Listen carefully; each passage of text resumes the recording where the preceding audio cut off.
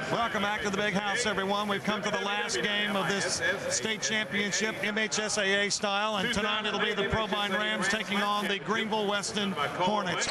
This one far from over. Hornets take the inbound pass and they push it up. Akeem Richardson, shot for three on the way. Got it!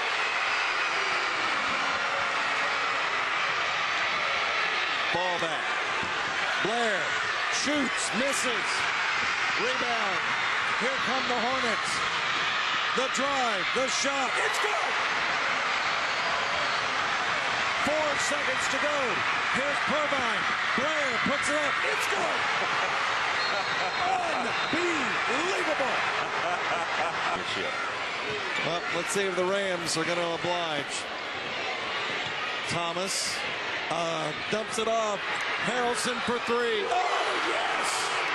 He got it and ties the game. 72-72.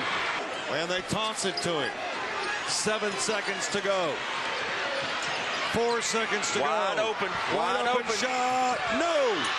And we go to a second overtime. 6 seconds to go. And they'll swing it over. Shot for three on the way. That's it. Ball game over. And the Rams are going to take it home. And that will put a wrap on